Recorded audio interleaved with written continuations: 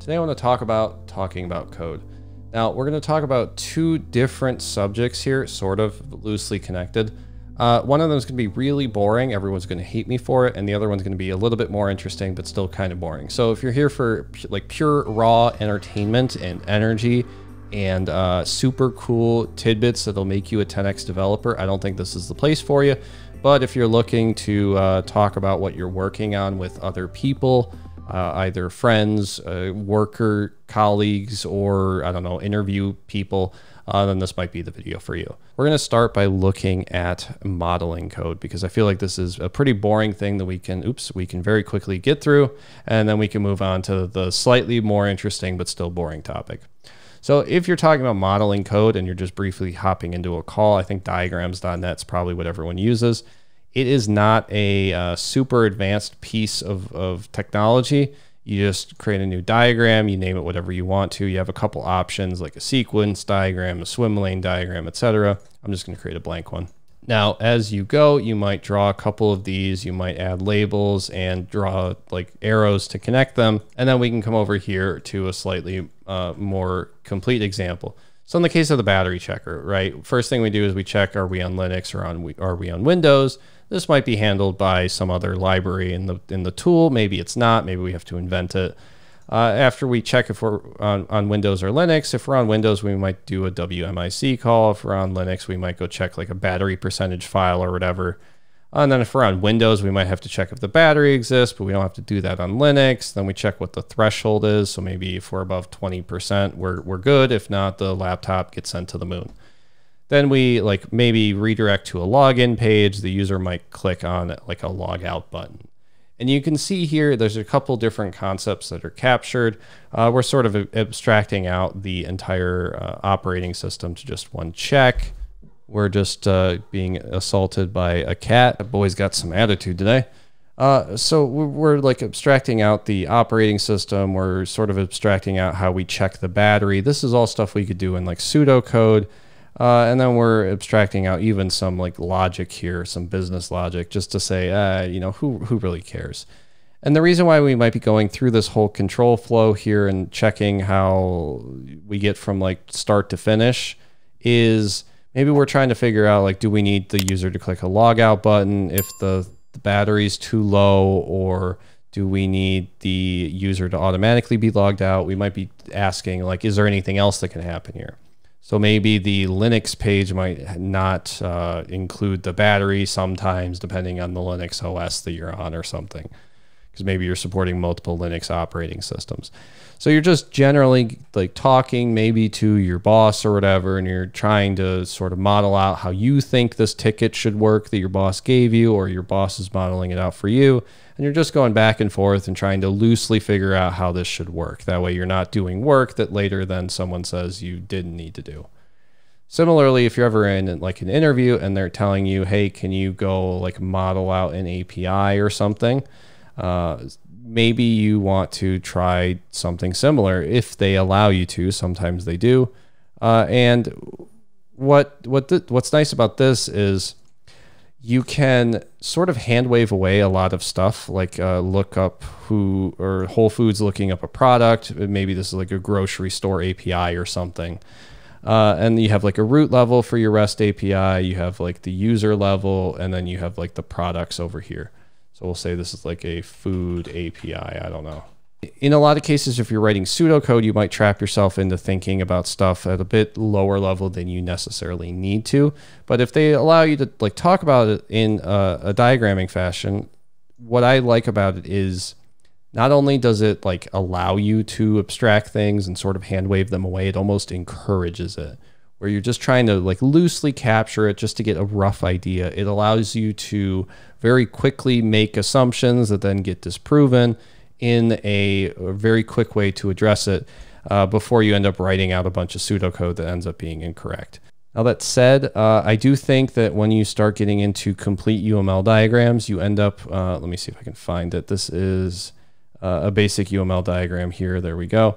I do think that once you start pulling up entire UML diagrams, you start to get bogged down in the nitty-gritty details of how everything needs to work. Like you might need to figure out how to even do the double arrows for the enumeration. You might spend all of your time sitting here going, does this need to be a public admin or a private admin or a protected admin or a default admin? Like, what does this need to be? And to me, this ends up being more of a like code structuring meeting as opposed to like a conceptual meeting. And it stops being so much about talking about code and just figuring out the I don't know, the details of the entire, like the object itself. I don't know, like an object level definition of what we're talking about. And although this may be helpful in some instances, I usually find that this is just like the end product of a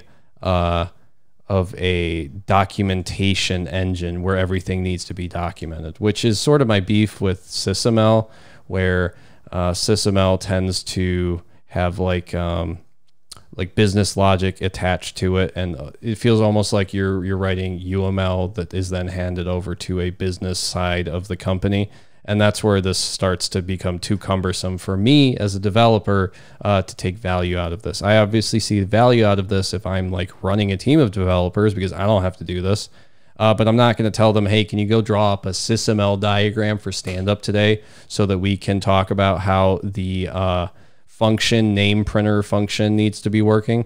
I'm probably just going to say, hey, we need like a thing that prints out the name of a function. Can you do that? But okay, that's enough about UML and SysML. I want to talk about asking for help because I feel like this is probably the more important part of the video. Basically, I get a lot of questions on the YouTube channel from people that are like, hey, can you help me with this? It's not working. And they might run into an error like this where there is like a JavaScript runtime error in Rails, and they'll go, this doesn't work. Why? Please fix this, Mr. YouTuber. And then they'll just paste in the error and expect me to be able to fix it from there. And that, of course, isn't going to help. So if you're in a situation where you're trying to ask for help, include more information, not less. And in this case, you have more information, that's fine. But what you can do is you can actually, I'll just edit the message. If you're in like Discord or Reddit, or I think even GitHub, you do have markdown options. And this also works in Mattermost and maybe even Slack. Or if you do 3 of the backticks, these are the tilde backticks below the escape key, you can format your code in a way where it's in a nice little code block. And this is nice because sometimes it'll give you like horizontal scrolling. But you can also, if you edit this, you can format your code in a way where it has HTML formatting by just adding HTML after the backticks. That seems nice, but it gets even nicer if you're looking at like the devise registrations controller. And I'll go ahead and I'll open up the raw file here, and I'll just copy this whole thing. If I come in here and I do the backticks, and then I type RB for Ruby, and then I paste this in. Oh, I guess this won't work because it's going to convert it into a file. That's fine. I'm going to send this. It's going to give me a collapsible file. So this is already useful, but I can actually give this syntax highlighting by clicking change language down here and searching for Ruby. And now I have a completely syntax highlighted file here almost that I can scroll through in Discord. So I might say, hey, where do I update the user account creation function? And then they send me this file, they ask that question, I can come in here and say, okay, well, this is the devise registrations controller, this is the create action, obviously you want to do it in here somewhere. And this is a very basic thing, but for some reason it's, I don't know if it's just not taught or if it's not stressed enough. I'm a lot more willing to help if I receive a neatly formatted block of code. And I can give you countless examples of people not doing this basic step. It might sound boomer of me or something, but this is like the bare minimum that I've always held myself to, is just making sure that my code is readable when I send it to someone. So if you do end up like posting your code somewhere, whether it's here, whether it's on Stack Overflow or Reddit or something, just check if there's a way to do syntax highlighting, like Discord code syntax highlighting. And then just see if there's like a guide or something here. There's a guide to Markdown on Discord. And I'm sure there's a code section here too, right here with multi-line code. And then it also includes syntax highlighting, where it talks about exactly what I'm talking about here. I didn't know this was here. I just Googled it, and this is apparently the first result. This is definitely like a, I don't know. It seems like such a silly thing to say, hey, can you like I don't know, diagram out your code if you're talking to me about it so that I can see what you're talking about? Or can you do some syntax highlighting? But some of the best questions I've ever had that elicited the most thought were someone just like snipping a section of their diagram. I did this with Windows key Shift and S, by the way, pasting it in Discord and going, I don't know, how to implement this. And then they include a snippet of code, and the code might not be totally correct, but they're trying to get to whatever the diagram is. And I can help them with that. These are usually fantastic. Whenever I get an email like this, I end up replying to it because it's a joy to reply to, because it feels like someone is respecting my time. But I've also had people just send me, you know, like, hey, this doesn't work. Why? Fix it, Mr. YouTubers. And with these, it's so difficult to even start to, you know, help, because a lot of the time I don't have the context. By including everything like this, I get a lot more of the context, and it helps me figure out why you're running into like a runtime error or whatever.